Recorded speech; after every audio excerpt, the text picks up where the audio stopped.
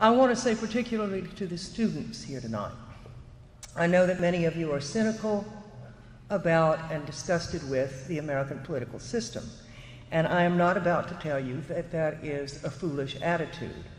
There is much to be cynical about. There is much to be disgusted with. But this is a very brief civics lecture, and it really doesn't hurt at all. Just give me 3 minutes here.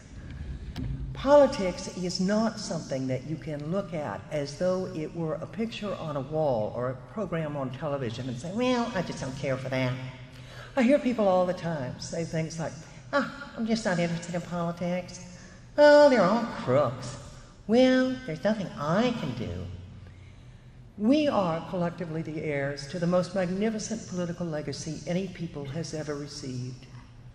We believe these truths to be self-evident, that all men and women are created equal, that we are endowed by our Creator with certain inalienable rights, that among these are life, liberty, and the pursuit of happiness. We believe that governments are instituted among men to secure these rights, and that whenever any government becomes destructive of these ends, it is the right of the people to alter or abolish it. Those words are so profoundly revolutionary that more than 200 years later, they echo all over the world, and people are willing to give their lives for a chance to live under that system.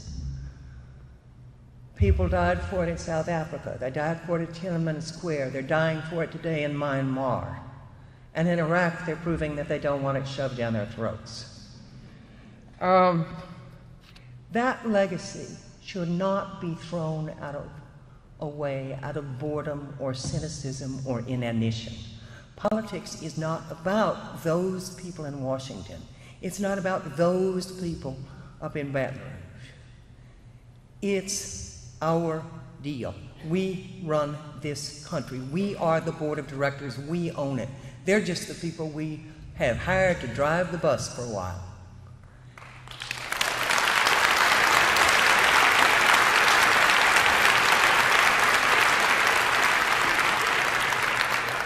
Thank you. I told you it wouldn't hurt.